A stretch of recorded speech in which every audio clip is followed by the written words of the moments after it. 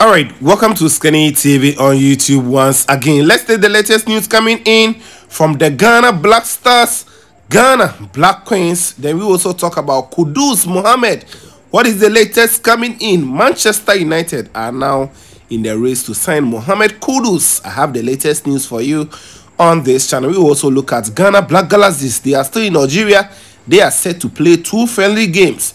I have the details and more on this channel for you. Before we delve into the details, consider giving us a like. After that, make sure you smash on subscribe button, you put on the bell for more updates on this channel. Leave your comments. It is very necessary. I'll be giving you a shout out in my next video. So let's begin. Now, before then, we are all waiting for the Ghana Football Association to officially name the next coach for the Ghana Black Stars, because after World Cup 2022 we are yet to even know the next coach for Black Stars. We've heard names like Thomas Temfe. We have also heard names like Thomas Tuchel, of which I don't think is going to be possible. Well, let's wait and see how things will go.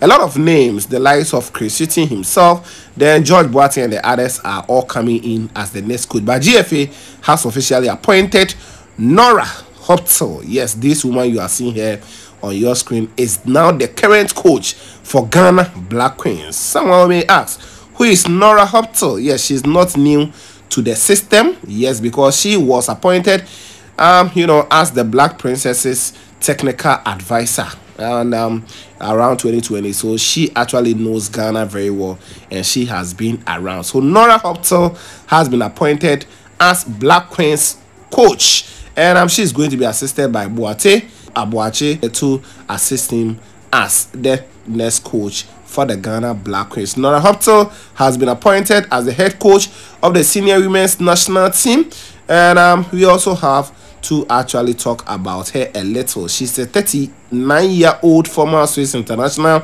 and she is also a product of Bern and University of Bern, where she attained her master's in sports sciences.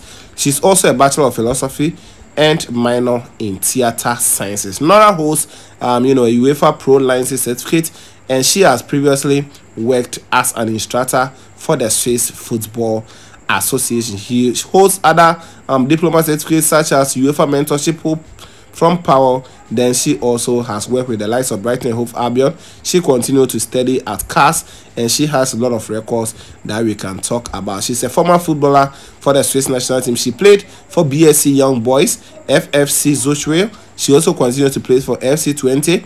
Then she played for FC Thun and the Swiss national team between 1996 and 2010. So from 2009 to 2012, she was the coach of FC Thun and later worked as a conditioning coach for tennis player, and that is Romina Oprandi. So Nora previously worked with Israel Football Association as head coach and women's director for the national team, and she has also has stints with other works at the German women Bundesliga and a lot. So she has a lot of experience, and she will be assisted by Joyce Boate Eje and Abuaje da Costa. Boate is also a physical education tutor and coach of Kumasi Girls Senior High School and a former coach of Girls Under 20 national team. So Abuaje da Costa is a former player of Asante Kotoko and head coach of Women's Premier League club side Ashtown Ladies in Kumasi, and the Black Queens will soon move to camp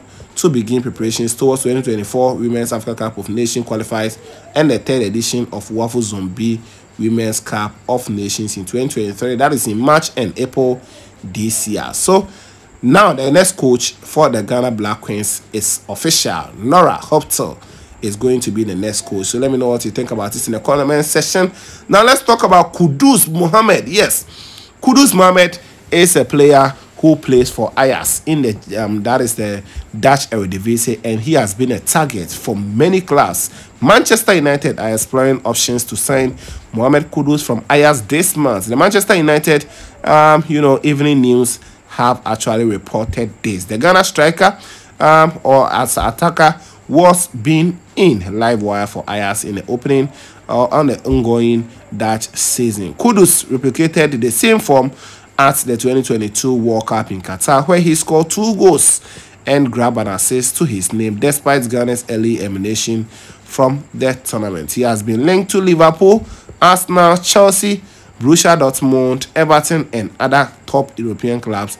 And but according to the report, Manchester United are exploring beefing up their forward options with the Ghana international. Manchester United are exploring the prospect of signing Ajax striker Mohammed Kudus in months transfer window this particular January. That's according to the report. The rest are determined to add to their forward options after the end of the month and are being linked with several possible targets. Kudus worked with United manager Erik ten Hag during the time at Ajax. The report claims that Manchester United are yet to make an official offer for the Ghana international, though talks behind the scene have been held.